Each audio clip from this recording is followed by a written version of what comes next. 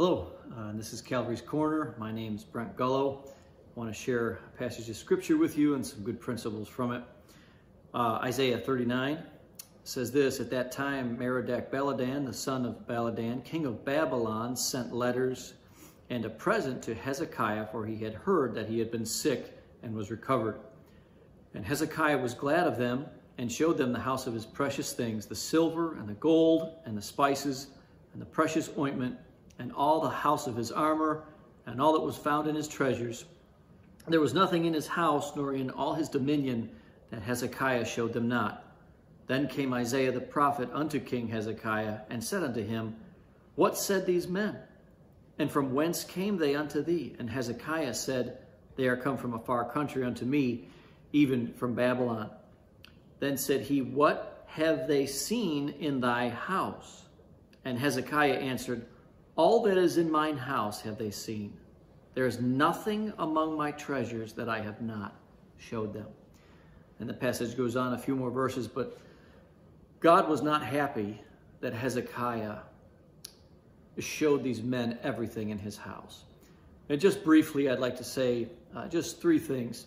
Number one, your body, my body, a believer's body is the temple of the Holy Ghost. We invite Jesus to live in our heart. We get saved, and the Spirit of God dwells inside of us. And let me say, first off, as far as that temple is concerned, there are some things that only the believer in God need to share. Not everybody needs to know everything that you struggle with. There are some things that are reserved just for God. You and I have a relationship with God that is private, that is not like anything else. You and I need to be able to go to God and confess to Him in great detail and great honesty sins that we've committed, thoughts that we've had, motives that we've had, lack of desire, apathy, anything that God might bring to our attention in our heart. We need to be able to confess to Him. And we're not obligated to run out and go tell even the closest person to us. There are some things that are reserved just for you and God. There's no other relationship like that relationship. Number two, your home.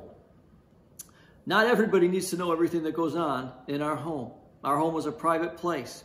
There are some special relationships in your home and in my home. And I'm not obligated to run out and broadcast some of the struggles, some of the problems, some of the goods and the bads and the disciplinary things that I implement in my home, and be transparent about every little detail that goes on in my home. That's my home.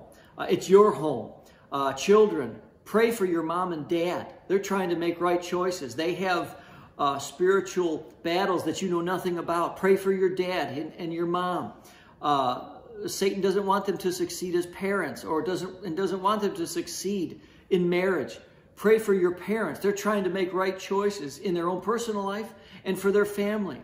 But what happens in your home, it should stay in your home. It should be private. That's your home. And God has a special plan for your home and your family.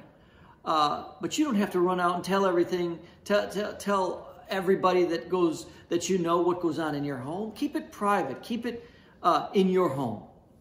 And then thirdly, God's house. You know, there are God's men all over the world, all over this nation, that are trying to make right choices for their congregation. We need to pray for them.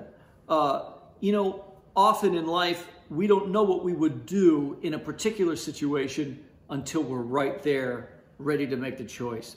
And there are God's men who are trying to do the right thing in an awkward situation, in a circumstance that's kind of fluid and oftentimes changes from week to week, service to service. We haven't been there. We don't know what they're going through. We don't have not gone through necessarily the same struggles. They have enough of a struggle with the spiritual warfare that they're dealing with. They don't need God's people to target them as well and to discourage them. Let's pray for them in our private life. Let's encourage them when we're able to. They're trying to make right decisions for their home and for their congregation. Let's pray for them. Let's acknowledge them and remember that we haven't walked where they've walked. We've not stood in their shoes. Every church is different, and God's men need to be prayed for, that God would protect them. And we don't need to know all the business that goes on in every church. God didn't put us there. God put us where we are. Pray for our preacher and pray for your preacher, and go forward.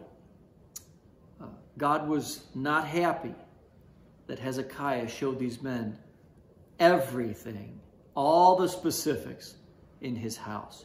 You know, and I think that if we consider the temple of the Holy Ghost, we consider our home that we live in and the people that we live with and our loved ones, and we consider God's house, and we take inventory, and in that order, our personal life, our home life, and our church, and we have the right approach and the right attitude and are honest with God, that's a good formula for revival.